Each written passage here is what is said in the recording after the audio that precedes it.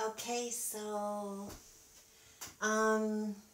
these live painting demos that I'm doing here, they're not exactly, the time isn't exactly planned, but it seems to be around this time of day, 4:30-ish Pacific time, that I'm actually ready to come here and start to do something. So here I am, and I'm going to just do another little demo showing you a little bit more about how I approach my paintings. And I'll show you again. This is the one that had the Bambi. So it's wood, it's plywood, and that's where I'm at with that Bambi. And I'm actually, kind of liking him right now. I don't have super strong impulses around what I might do here, although I just had the thought that I would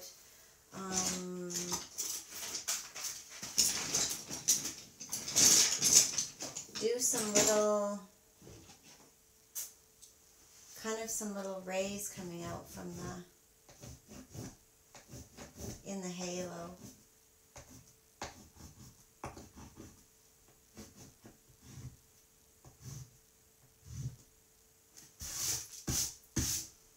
I'm just using this China marker, and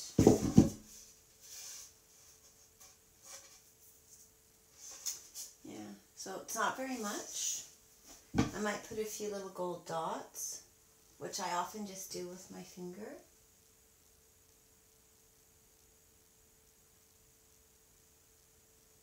I think I'm just going to put some little little dots around the outside edge of the halo. Again, that wasn't really planned. It was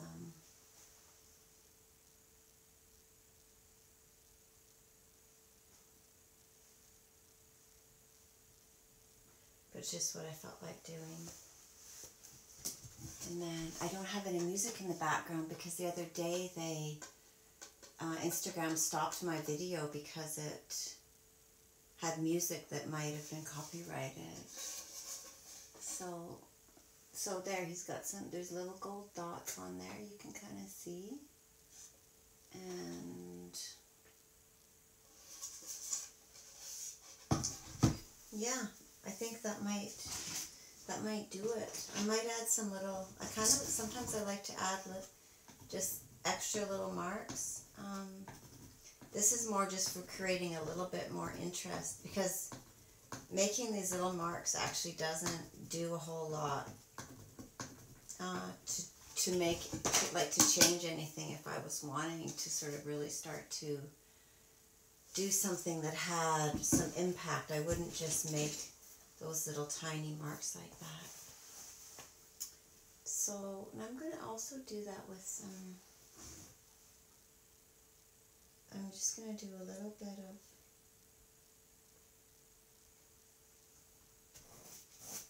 just put a little bit of that.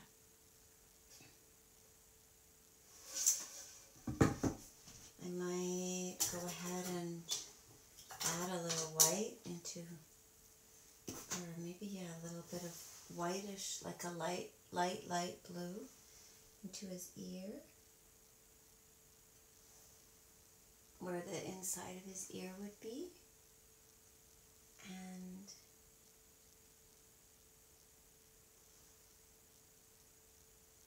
just highlight his little nose a bit, maybe.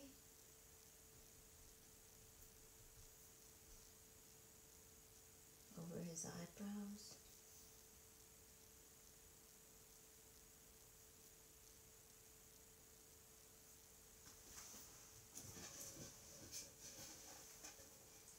I'm pretty much going to call him done. And then I'll see how I feel about him later when it's like ready. When I'm ready to finish framing it and everything. Okay, so that guy's gonna go. The little guy's going to go over there. And then I had this horse that I'd had that raven on, and I erased that raven. Well, I didn't erase it, like I painted over it. And then I put this swath of red up at the top. So I kind of like that. But now I'm thinking, I have these kind of feathery things that I made as a monoprint, and I'm thinking that I might add these onto here. I'm thinking, I wonder what he would be like with a little bit of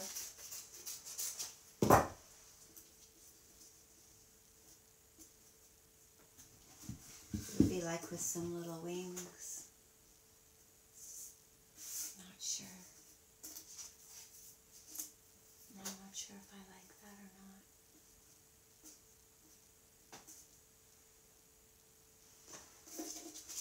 So this one isn't, it's kind of like the other, like I don't have a strong idea about it.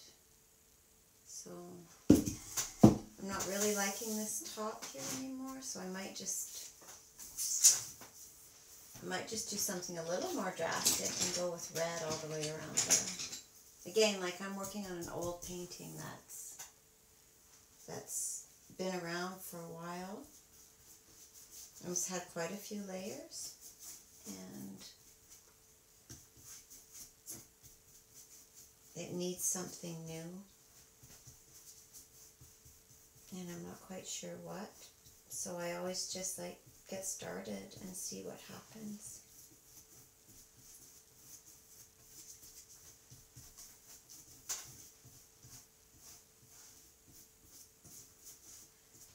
So that feels a little bit more interesting to me actually. And I can, you know, you can still see those buffaloes through there. You can see polka dotted paper. I kind of like that.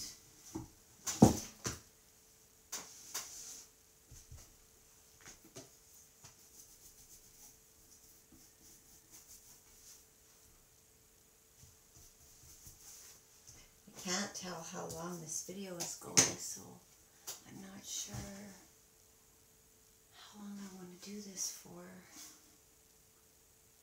But I like that better already. But you know, the other day I painted that donkey. I painted a donkey that had a chicken on the back, and I think I'm going to do that now. I'm going to paint a little chicken. Well, it's kind of a big chicken, actually. It's turning out to be a pretty big chicken.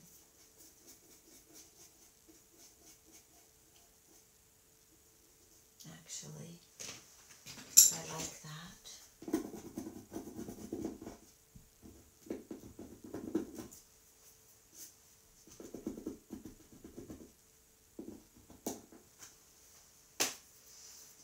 And then, I don't usually paint this small, so but I want to get his little comb in there.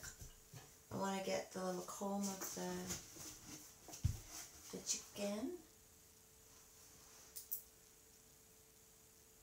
And so I'm just going to dab that in.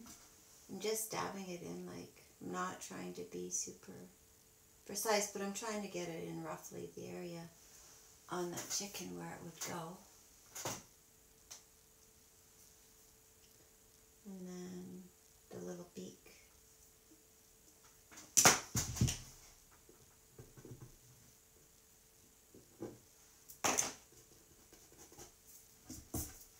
So that's kind of all that I'm going to do with that one today.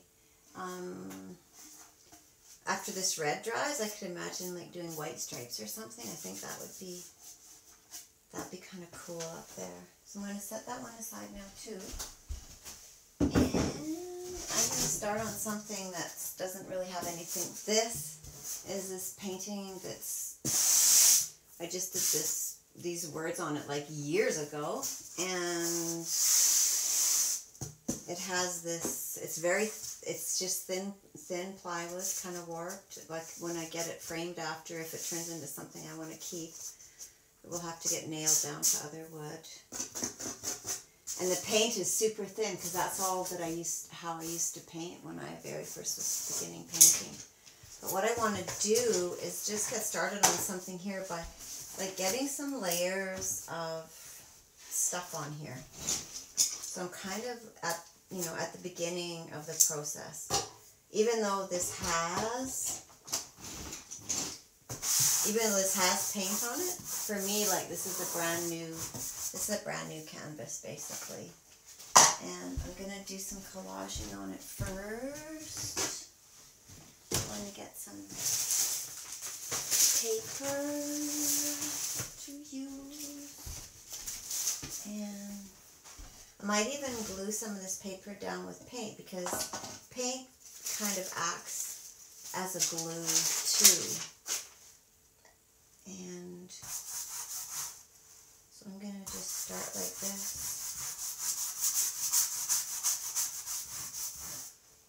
And glue that paper onto there.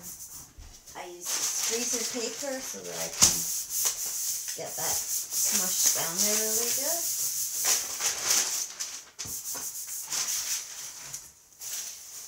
And then this is a piece of an old, this is a piece of a shopping bag, but I really love this pattern.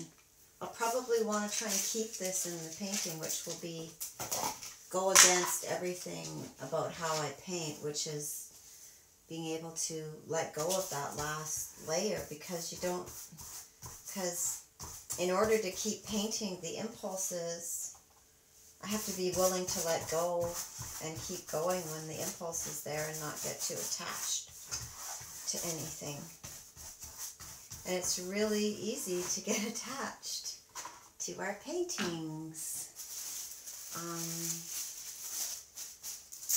I really love this too, this tissue paper. And so with the tissue paper, you can kind of see through the paint underneath it. What I'm using to glue this on is matte and gloss medium.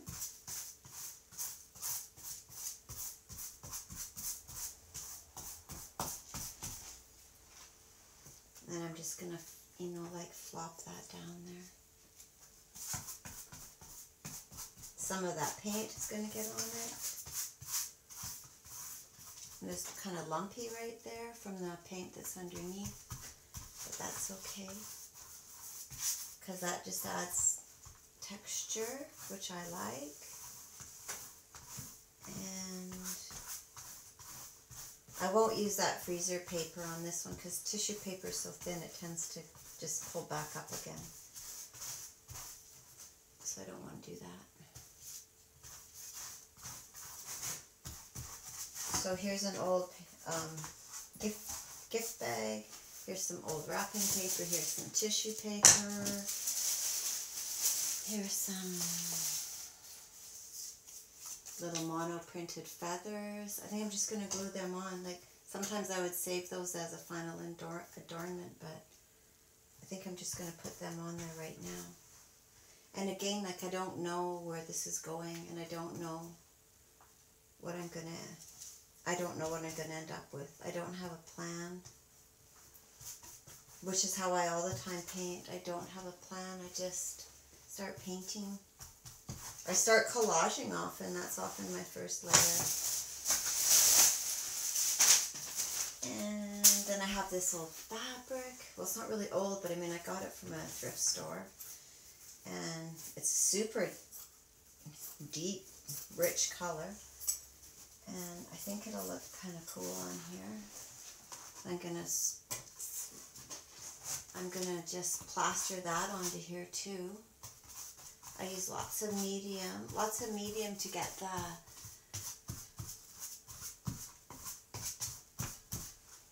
the fabric glued down well. And there, it picked up a little bit of paint in the process. That's okay.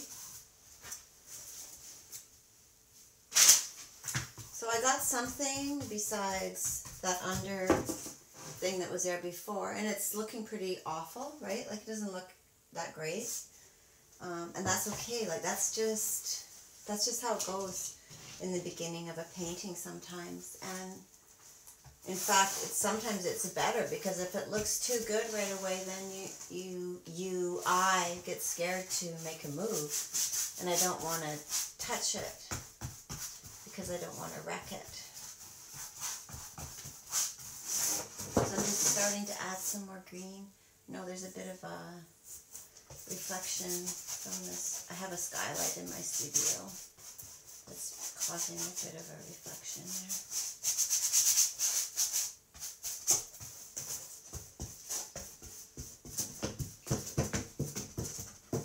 Getting some green on. I'm going to go with this a little bit of, see how I'm just dipping into, I got pink on here, and now I'm dipping into this can of house paint that's kind of pink. I'm just going to scramble it around here. I think pink and green is pretty cool together.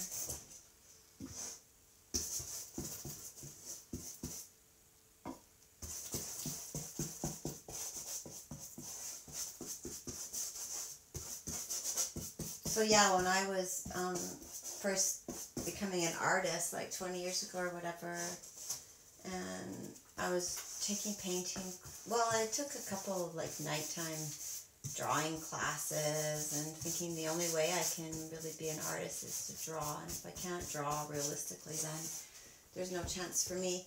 Not liking this shape here, so I'm not sure what I want to do, but I already don't like it, so I think I'm just going to start to change that.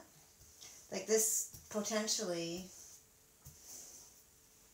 this piece has a lot of challenges already. Like, how am I going to take this anywhere? Because it's just, it's just basically a big mess right now. But this is just the first layer. It's actually the second layer, right? This stuff was underneath it. But it's not very far along. Like, a lot more paint will come on here before I have made something like this guy. It takes its time, but I really love to play like this, because the materials aren't so precious. I'm losing that tissue paper that I like the look of, but that's okay. And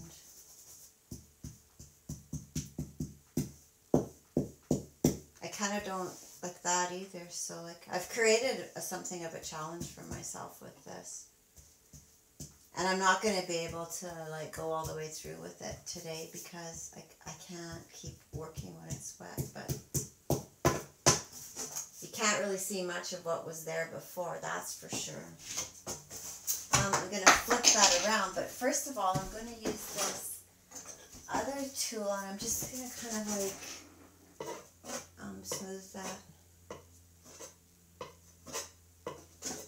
The one thing that I do like about this thing right now is those monoprint kind of leaves that I put there.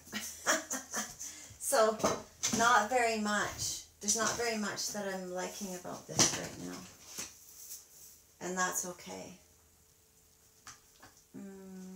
So I'm grabbing some yellow, because I know that I can recover. The thing is, like, I know that I can always recover. I just have to stay with it and not get defeated by it, which is where all of my other tools come in handy. Not necessarily painting tools and techniques. I mean, some of it's that, but some of it is mindfulness and learning when to step away, and EFT tapping, and all these different things that I learn if I get all down on myself and be like, oh my God, what a mess, like I'll never be a painter or whatever, then it's okay. Like, I know that I can come away from that. So now there's something here that's starting to feel a little bit more interesting to me. And on this top, I'm going to just like do something. What do I want to put up there? I feel like I want something kind of dark up here. So I'm going to grab like another brush that's untainted so that I can keep that color dark. And I think I'm gonna like grab, I never can remember if this is like Prussian blue or Payne's Gray. I think it's Payne's Gray. And most of the colors, like, I mix them on the panel. That's where I do my color mixing. And I like it like that. I do a lot of color mixing on the panel. Like you can see, I'll show you on this one, this donkey one. This is the one that I did the other day on my Facebook page, and I did live. But like that donkey, all that paint on the donkey is mixed right on the donkey. And the green and the yellow in the background and that is mixed. Well, there's some more of that gift wrap that's on this new piece. It's right there.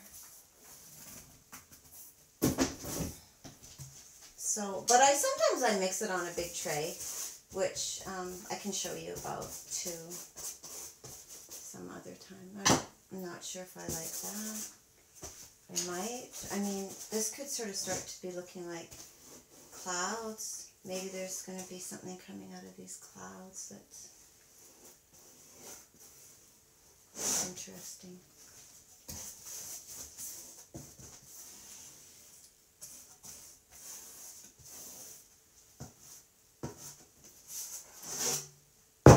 So that looks a lot different than what I started with. And it's okay right now. Like, I don't mind that. I feel like I've got something now that I can respond to that feels interesting. And part way along, it, you know, really wasn't liking it. That's just normal, like, at least for me. I go through phases of really liking it and then not liking it, and just trusting that I can get, you know, I can move past that. I can go beyond and find a place eventually that I can kind of, where I can kind of resolve it into something like this is, like I said, this is just early days on this piece. There's more to happen on here, many more layers probably.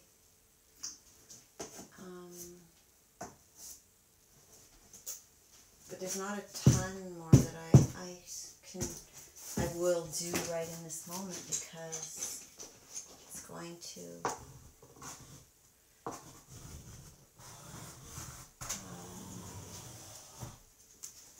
it's pretty wet, right? I like scraping in. So here, when I just scraped there, some of that tissue paper came away. But that's okay.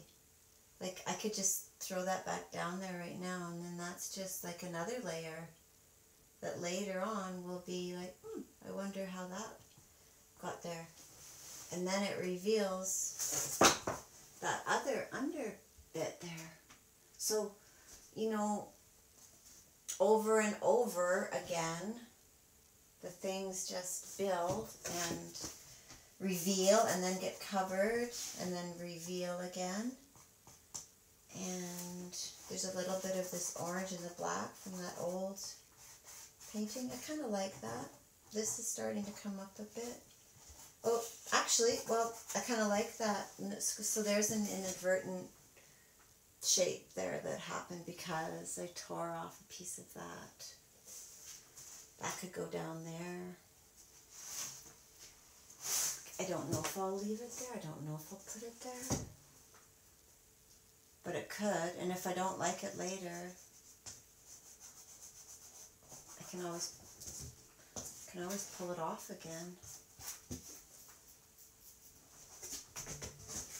So yeah, I think that I'm not going to do too much more on this right now.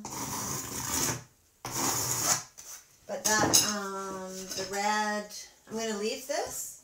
I'll probably re-investigate this maybe on a live tomorrow.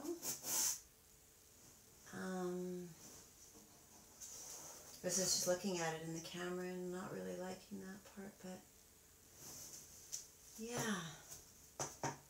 So that's how I paint. That's how I make my paintings. I mean, at some point maybe I'll get an animal on here, or maybe not. Like, it'd be cool to start just kind of making abstract paintings too. So I'm going to set that one aside. And then this was one that I was reworking earlier. And I just put that little chicken on there. This is thick.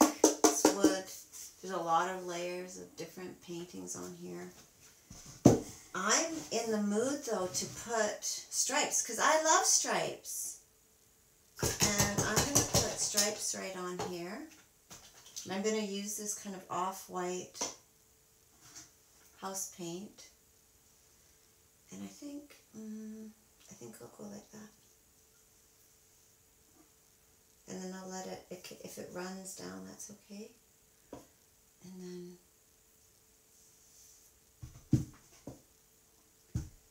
this is covering up more of that background. There's some buffaloes and things that are showing.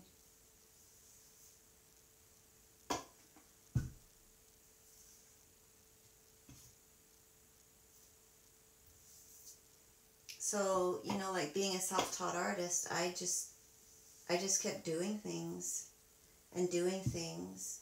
And then also noticing the kind of art that I saw that inspired me. And that's kind of like that. I like those stripes. What do you think? The stripes are working. I think the stripes are working.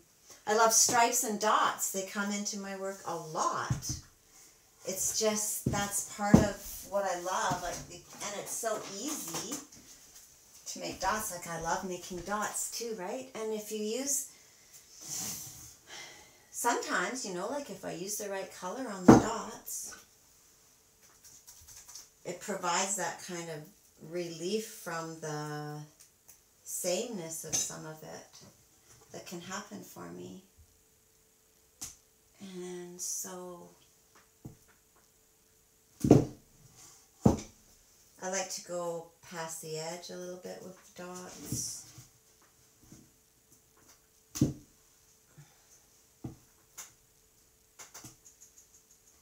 I like to use uneven numbers, but sometimes I use even numbers.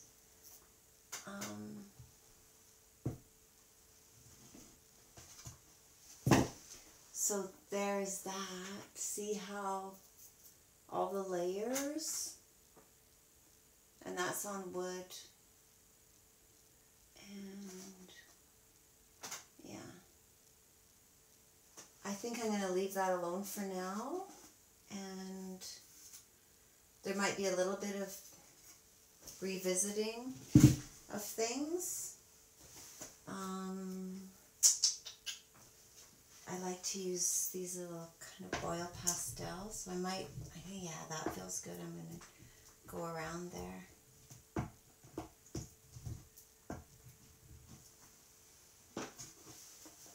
Added another layer. And then sometimes when I sort of don't know what to do, even though I'm just going to call this one pretty close to being done, but sometimes when I don't know what to do, I'll take my pencil crayons and I'll line them all up and mark a scribble. So I've got some marks on there that just add a little something. You know what, should there be an edge of a stripe along there? There's a part of me that thinks there should, but there's a part of me also that thinks maybe it's more interesting without it. So I'm going to leave it, because I'll figure that out later after I've lived with it for a while. Or you guys, I could just try it, because I can always paint over that. What do you think? Is it better with that or without? I can see you. I see Mindy. I can see some of you are artists here who are watching. So I'm going to set that one aside. This one is going to dry. I'm going to revisit that tomorrow. This little deer is the one I've worked on the last couple days, messing around. And I think that's all for today. I feel like I don't want to make these too long, and I feel like this is already a little bit longish. So, but what I want to say is, Paint Your Wild Spirit, my course, my online painting course, Paint Your Wild Spirit, will open for enrollment tomorrow. And in there, we're going to do a deep dive into all this stuff, everything that I know about painting, collaging, how to start, how to be in the messy middle, how to finish, all the ways that I bring my wild spirit into my own life and into my art, and how I keep my wild spirit just humming along inside of me, even when I, might get all down and bummed out and everything about whatever. I mean, I let myself feel my emotions more and more, which I never used to. I used to just stuff them away. But now, I bring it into my art, but I also don't let it, derail me, because this is my precious life. And so I've learned tools that help me to continue to come back to myself, stay grounded, have compassion for myself, understand which voice in my head is talking. And the inner critics, I can tell you right now, the inner critics are the loudest. And if you really start to listen, you'll notice that they often say the same thing. They'll say the same kind of shit, so just listen to what's on repeat, right? And then you know if that's the inner critic. And the voice of my soul that's the quiet one. The quiet one is the one that I want to be listening to and learning how to express. And that's why, that's why I'm painting what I'm painting. Because I'm choosing every time. I'm not deciding based on what somebody else is thinking about what I'm doing, especially somebody else in my head, right? And I've learned so many tools and techniques to help myself through all the phases of creativity, and I really want to share that with other people who are interested in painting, whether you're experienced or whether you're a beginner. If you're curious, that's all you need. If you have a desire, that's all you need. We're allowed to play with paint. You don't have to be a painter. You might become a painter. Just like we're all allowed to dance and we're all allowed to sing. So, yeah, Paint Your Wild Spirit. So if you see the link in my bio, you can put your name in there if you want, and you'll hear all about it tomorrow. I'm doing a Facebook Live at 1 o'clock tomorrow to really share more details. But you've heard a lot about it.